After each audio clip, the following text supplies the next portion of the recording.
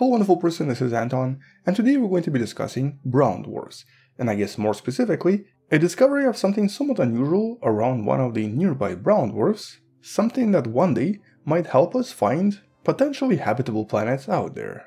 And in this case, it's a discovery of what seems to be an enormous magnetic field that seems to be producing ridiculously powerful aurora, or northern lights.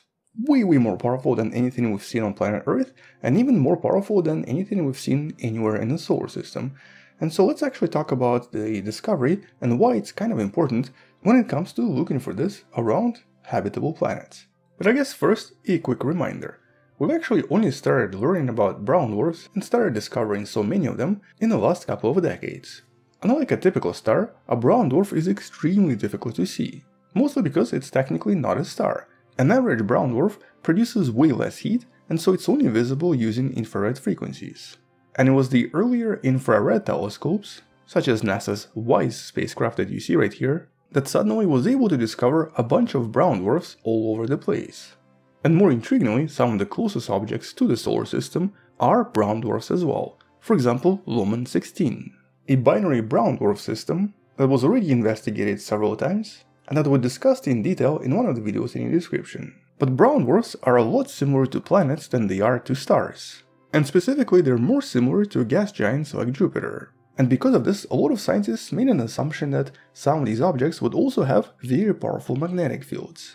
Mostly because we know Jupiter and Saturn have one as well. As a matter of fact, Jupiter has the most powerful magnetic field of all of the planets. And since magnetic fields are essential for survival of life on planet Earth, the scientists believe that being able to find magnetic fields around exoplanets is one of the more important skills in order to discover some kind of an exoplanet out there that could potentially sustain life. Or in other words, the scientists want to perfect their skills in their ability to detect magnetic fields around distant objects. For example, one of the main investigations when it comes to exoplanets such as the ones in TRAPPIST-1 system is actually trying to figure out if those planets around red dwarfs contain any magnetic field at all.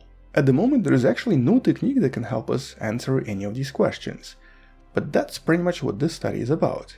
The scientists decided to focus on this brown dwarf because we know that it seems to have something going on around it, and the scientists wanted to detect not just the aurora that should be visible, but the magnetic fields and also various types of plasma that should be formed as a result of these powerful fields. And this is actually an object that back in 2015 was discovered to possess very powerful aurora. It's a brown dwarf that's about 19 light years away from us, and it seems to be about 55 masses of Jupiter.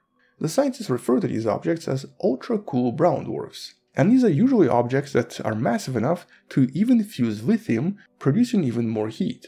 But because no lithium seems to be present around this brown dwarf, today the scientists assume that it's most likely extremely young, possibly only about 20 million years old.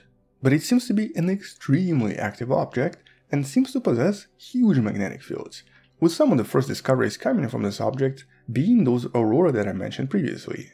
And these were ridiculously powerful. They must have been at least 1 million times brighter than anything we ever see on Earth. And that's actually somewhat difficult to imagine. I mean, to some extent it would look like really bright red light, or this super bright red glow coming from the northern region of the planet. And in this case it's red because of hydrogen.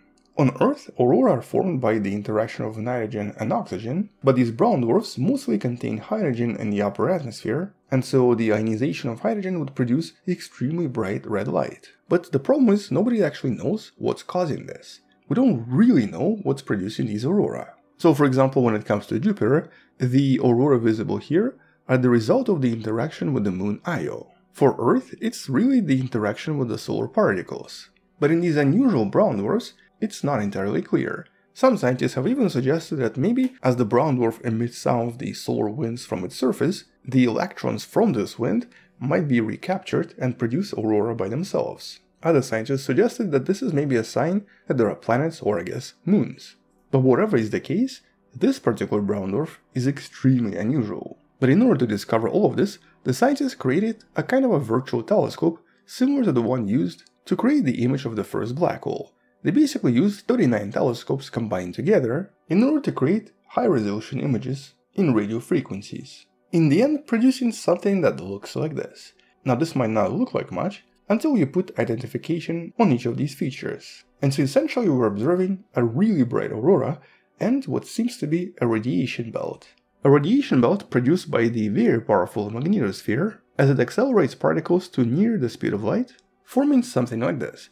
Now on Earth we call these Van Allen's belts, but they basically exist around every object that has magnetosphere. The ones around Jupiter are obviously much stronger and are actually sort of deadly to any life that might decide to come too close. As a matter of fact, the Juno mission that sometimes passes through them has to be really careful in order to avoid the destruction of certain instruments due to the extreme power of these belts. But once again on Jupiter, this is mostly the result of interaction with Io, and on Earth, it's the interaction with the solar particles. With the solar particles then being trapped around Earth, creating the belts that you see. But the belts around this object are absolutely ridiculous. They seem to be approximately 10 million times brighter than the ones around Jupiter. And so their origin and what exactly is responsible for such a tremendous power is of course a mystery. Especially because this seems to be one of the few such brown dwarfs detected so far. But it's really the discovery itself that's really the most essential part.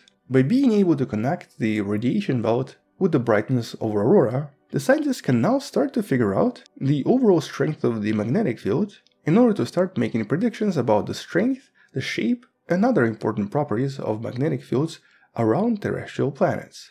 In order to one day predict the potential habitability of terrestrial planets, if we also detect various radio frequencies that are basically coming from aurora or northern lights. Or in other words, by observing a certain planet, for example the ones in TRAPPIST-1, and by seeing radio frequencies coming from these planets as well, the scientists can then start making conclusions about the overall strength of the magnetic field and whether it protects the planets from powerful solar radiation. So far, no such planet has been found and no emissions like this have been seen from terrestrial planets, but hopefully by using similar techniques, in the future we might see some.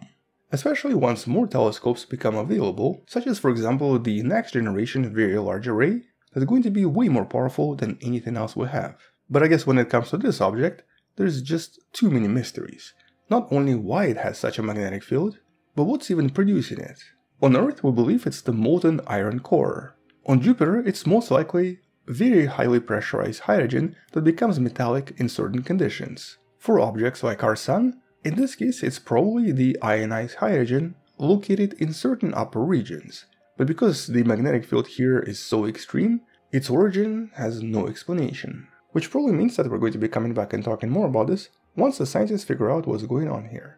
Until then, thank you for watching, subscribe, share this with someone who loves learning about space and sciences, come back tomorrow to learn something else, and maybe support this channel on Patreon by joining channel membership or by buying a wonderful person t-shirt you can find in the description. Stay wonderful, I'll see you tomorrow, and as always, bye bye.